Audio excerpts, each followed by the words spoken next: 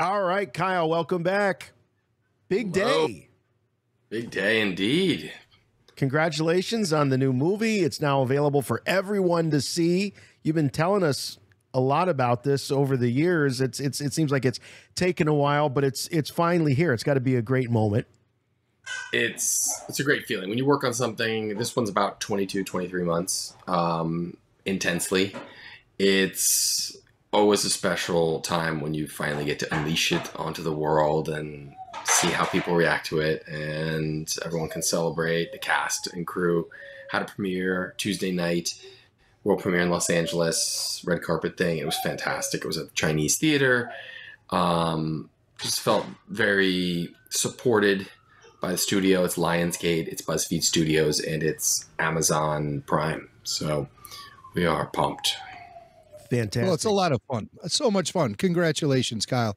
I actually was, I watched it today and really enjoyed it. I like the characters a lot. And some of them I could see getting spun off into their own thing. You know, it's like, I want to see more of these guys. So it's just a fun film, and it has all of those fun factors that I think have become sort of your trademarks, part of your trademark style. I get the fanboys vibe. I get the Barely Lethal vibe. You know, it's just, there's this fun, and the way the characters interact, and it's just so much, just like joy a lot of times in this film. I mean, you know, the characters go up, they go through their ups and downs throughout, and it's really fun. But the thing I really had a lot of fun with was seeing you make your cameo appearance as the coach of the Kansas City Kong. And, you know, I was just like, what is it? And then sure enough, there you were.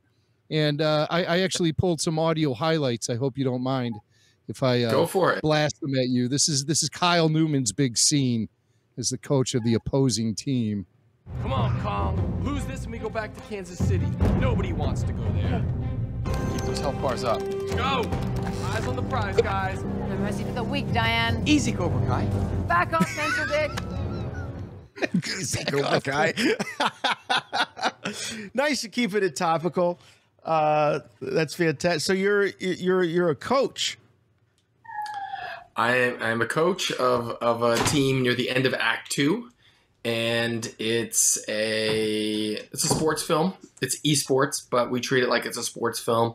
Hopefully, it's in the lineage of A League of Their Own and Cool Runnings, and sports films were instrumental. Rocky, Escape to Victory with you know, Beckenbauer, Pele, and you know, the like, Michael Caine. I watched lots of different sports films, but this is a very unconventional one because it's video games, and they've esports now. I mean, there's hundreds and hundreds of schools giving out esports scholarships, so it's a legitimate thing. And the older you get, the more unfounded this seems, but it's absolutely true.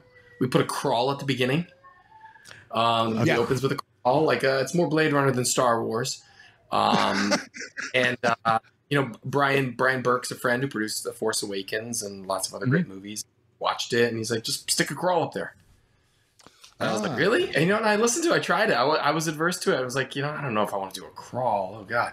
But you know what? It works. It lets people know right off the bat, this is real. This is legit. Kids are doing this. You don't have to question, figure out, is this real or not? If you're not sure, it disarms you. You go right into it and just get into the story. And it works. And so that was one of the several little Star Wars-y type things. There's a Padawan's reference in there too. Yes, we have audio. Hit it, Swank. Here we go. Take a deep breath.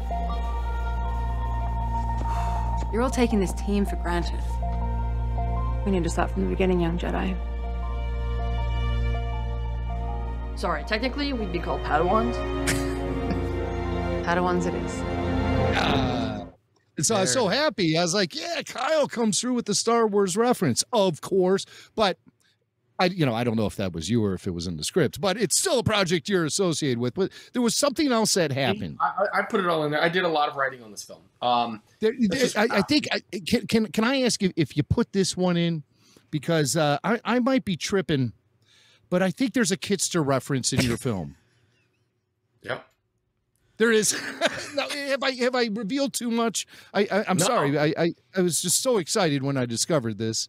I couldn't believe it. All right. Well, all right. So go ahead. We got it. All right, here we go. Play the clip. Can't believe they made a movie about people who play video games. This movie's so wizard. She says the movie is so. Now listen, it makes sense within the context because they're watching Fred Savage in The Wizard. Yeah. They're watching it for inspiration. So she says this movie is so wizard, but that's a Kitster reference. That is not a Fred Savage reference. That's Kitster. I wrote that one in there too. There's also, I'm a big Arsenal soccer fanatic, and there's a line at the end of the first battle in the championships where he says the character's charging through the midfield and it's up for grabs now, and it's this famous commentary when Arsenal beat dirty Liverpool to the title. It's the most dramatic end to a Premier League, to a pre-Premier League season, to an English league season, and I put that commentary in there as a reference too for Arsenal. I put lots of little Easter eggs I wrote into this movie.